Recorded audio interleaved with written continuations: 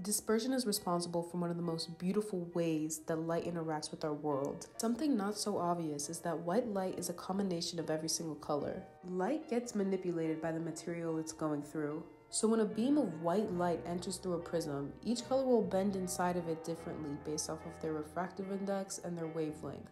Snell's law is important to us during this transformation because it could help us calculate the degree to which a color will bend. Our white beam then exits the prism, dispersed into each color of the rainbow.